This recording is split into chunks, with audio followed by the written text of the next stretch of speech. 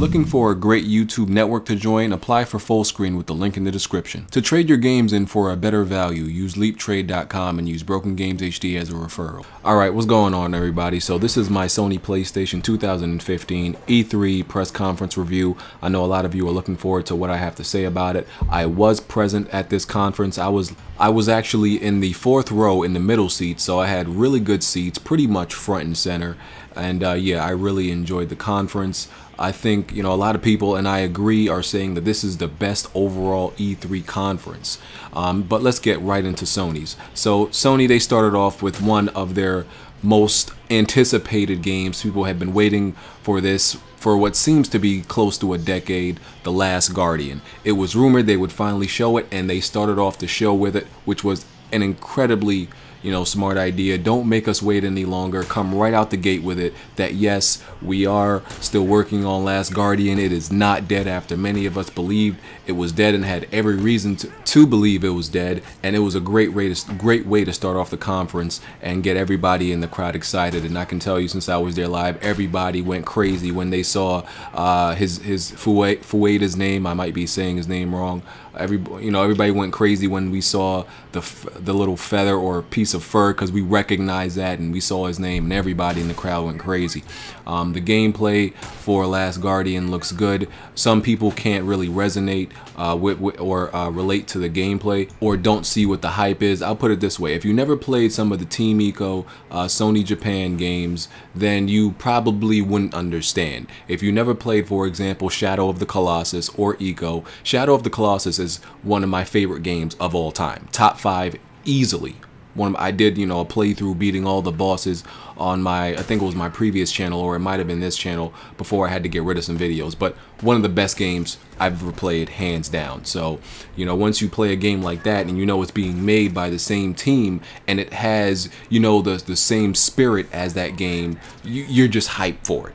So the game is exactly what I expected it to be, and I'm definitely looking forward to, getting to see more gameplay, and looking forward to the game finally coming out in 2016. Next was Horizon.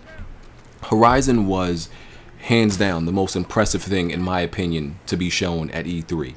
We all know Guerrilla Games was working on something new, right? But I didn't expect gameplay.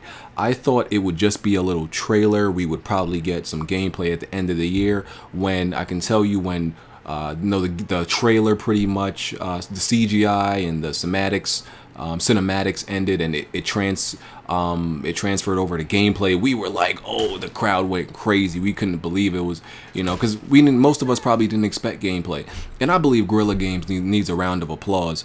And, hats off to Guerrilla Games, because you got to understand, this is a studio that pretty much since its inception has made nothing but first-person shooters. That's all it's made. For the last decade or more, all it's made is Killzone games. So I can tell you that I was the most skeptical person when it was rumored that Guerrilla Games was making a type of RPG game. I'm like, I don't know. They don't know anything but first-person shooter. That's their world. And they've seemed to create something that's within their element as far as the concept goes, even though it's still a unique concept. It's prehistoric, but futuristic at the same time. And with Killzone, they've dealt with the whole futuristic sci-fi world thing. So they kept that element in their games because that's what they like and that's what they're familiar with. And that was very smart. Create something new that hasn't exactly been seen before a lot, and make it yours. And that's what they're doing with Horizon. The story looks interesting, the graphics look good. Yeah, it's gonna run at 1080p 30 frames per second. I mean, you expect that from most open world games on consoles, if not all, run at 30 frames per second. We're not exactly sure how open world this game is yet, but it seems like that. And I don't think there's any open world games on consoles that run at 60 frames per second at all. I can't think of one. Every one that I know of that's come out, it's always been 30 frames, so I expected that. But like I said, hats off to Guerrilla Games, because not a lot of people expected much from them, especially since obviously Killzone was on a decline for a while now. And a lot of people kind of slept on Guerrilla Games. We didn't know. If you would have told me that, we would have came out of E3 with a lot of people saying Horizon was the most impressive thing out of E3 and it was made by Guerrilla Games, none of us would have believed you. None of us would have believed it. Not that they're not talented, but we didn't expect that. So Horizon looks amazing. So Sony starts off with The Last Guardian, they go right into Horizon, 2 amazing starts. Next they go into No Man's Sky. I got it, well, Hitman, that's third party, I'm not really going to talk about that. No Man's Sky, I still can't see what the hype around this game is. I still don't know what this game is about. You can explore. It seems to be one of those arbitrary games that you can just go explore and find stuff and do this. It's one of those like freedom type games. This doesn't really have an actual objective. It's not a focused objective. It's just do whatever you want. If it's a game to, it seems to be one of those games for gamers who just like freedom, who just want to go do stuff, who aren't told, don't like being told what to do in a game. Just give me a world and let me do stuff. It seems to be one of those games. Me, I can't say I'm exactly impressed by it. Next is Dreams by Media Molecule. Media Molecule is known to be one of those studios who makes these very strange games, you know, out of the box games. Obviously they made Little Big Planet, which I was never a fan of. Now their next game is Dreams, which I can't say I'm going to be a fan of it. Have no interest in it once again. It's just one of those out of, you know, thinking out of the box games. I applaud them for doing something different, but like I said, doing something different isn't always the best thing to do if it's not interesting. And I can't say, I'm like, Dreams, okay, sure, but not impressed, not interested. So, you know, they kind of, and the thing about Sony's press conferences, they had a really good press conference, but they had these really high points, and then they had some low points also. You know, the thing with Microsoft was consistent throughout their whole conference. They didn't have as many high points as Sony, but they didn't have the low points either. They were just consistent all the way through. Sony had these really low points, like with, you know, the, like I said, with the Dreams, and then they went into Firewatch, don't care. No Man's Sky, didn't really care. Hitman, didn't really care. I mean, I like Hitman, but, you know, it's third party. I'm not really considering that too much in their conference. And then they went into 2 of the games that I despise. Destiny and Call of Duty. I absolutely hate Destiny. Y'all know that. So the fact that they even spent 1 second talking about Destiny made me hate them for a second.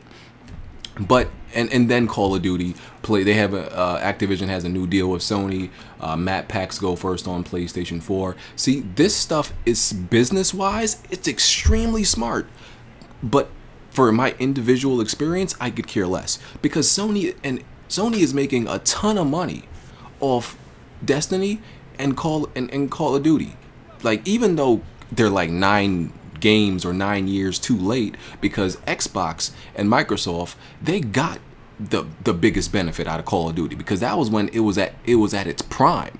Now, even though Call of Duty is nowhere the monster where it used to be, it still sells a great amount, so Sony can still take advantage of it. There's still some money to be had, you know, from them having this Call of Duty deal. But me, don't care.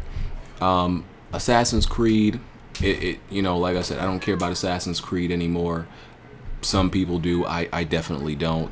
I feel like that series needs to end. So as you can see, they're at like a low point right here, like a lull with these games they're talking about. So the middle section was really like kind of dry for me. But then they bring it back up. Final Fantasy VII Remake. I can tell, I have my live reaction and the crowd live reaction recorded. I can tell you, I almost passed out. I lie to you not. I almost passed out. I needed somebody to fan me, and I needed some water. I damn near passed out when I saw Cloud's sword and Barrett's arm. Oh my goodness. It's another thing similar to The Last Guardian. If you didn't play Final Fantasy VII when it was out, you know, when it just came out, you wouldn't understand. It's one of the greatest games ever made, in my opinion. It's absolutely genius. Gameplay, amazing. Story, amazing. Graphics for its time, really good. Once again, one of my, easily in my top 5 games of all time. It's just crazy. How do you give me like so many elements of some of my favorite games ever in one conference? That's why this is such a big deal and such a good conference for me. Final Fantasy VII, I must have beat that game like 5 times when it came out. I absolutely loved it. Now the thing about it is, if you go back and play it now, if you've never played it before, you probably won't get that same feeling. You won't experience the same magic if you play it now. But then, Oh my goodness, you have no idea. People and everybody who played it back then will tell you the game will blow. The game blew your mind back then. So I'm definitely excited for that. It's coming to PlayStation 4 first, even though it's not an exclusive. Then Shenmue. I played Shenmue 2. I can't. I never beat it. I can't say it was. I'm like, okay, hyped for it. Like I was hyped for Last Guardian or Final Fantasy or Horizon. It's not a huge deal for me. I backed the project because I'm a big believer in backing these projects on Kickstarter if I believe they're gonna be good games. Like I backed Mighty Number 9, Project Ukulele, that blood spiritual game. I forgot exactly what it's called. So yeah, I backed this too. I'm a big believer in backing these games. So Shenmue, that's a big deal for a lot of people. Sony brought like 3 of the biggest games that people have been waiting for an extremely long time. That's why people are saying they won, because even though they had a lot of low points, 3 of the biggest games that people have been waiting for the longest time ever were in the Sony conference. So, you know, that's why it's such a big deal. Then they went into some Batman content. Like I said, this third-party PlayStation View. They got me interested in PlayStation View, even though I don't use any of these channel streaming services. But they said they're the first channel streaming service to let you pick individual channels or something like that. So that's pretty cool. Disney Infinity. Everybody in there was over 17. I don't know who was interested in this. Then Battlefront, which was also at the EA conference, and I think also at the Xbox conference. So that looks good. Also third party. Then they showed Uncharted, which, you know, it's obviously not open world, but it's what do they consider the game? It's much more open than the past Uncharted games were. So it's open linear, I guess you can consider it. And they've, you know, obviously introduced this driving element in the game, this driving mechanic that looks really good. The game looks amazing. The environment, right? And the physics in the game. When the enemies were shooting at Drake, nothing was a static environment, damn near. When they shot at you, you saw the bullet holes going you know, right above his head, opening up the environment. He ran by some sandbags. The sandbags actually deflated, and they were no longer good for cover, so he started taking damage. Just bullet physics and the destructible environment was just amazing, and the gunfights felt so intense. It was just really good. And one of the biggest deals, because I pay attention to detail, one of the biggest deals and the biggest things I saw in this video was when Sully and Drake were in cover. A lot of people probably didn't notice this or think it was a big deal, but Sully and Drake were in cover, and Nathan and Drake needed to go around Sully because they were on the same piece of cover.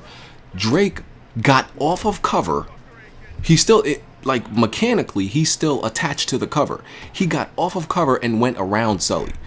That's a big deal. A lot of you may not have realized it, but play damn near 95% of any third-person shooter right now, cover-based third-person shooter, and see what happens when you have an NPC on cover and you move towards the NPC.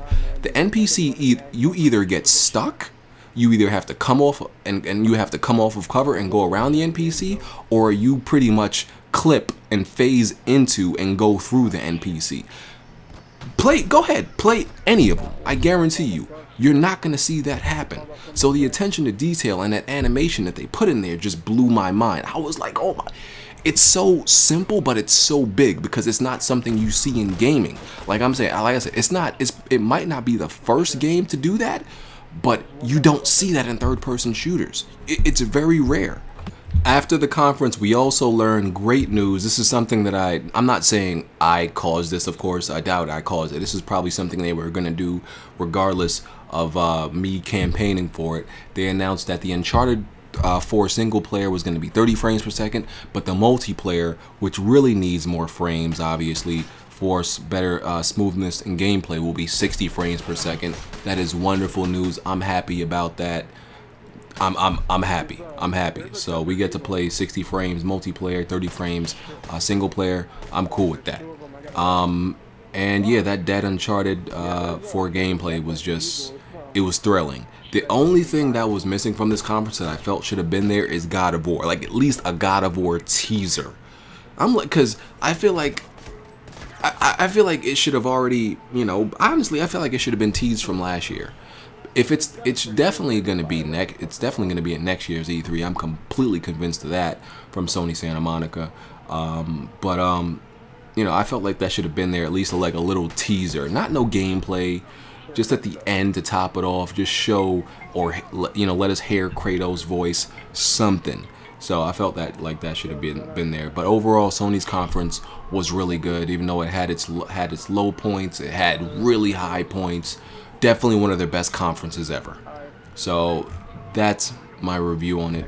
Let me know what y'all think. I'm out of here. Peace.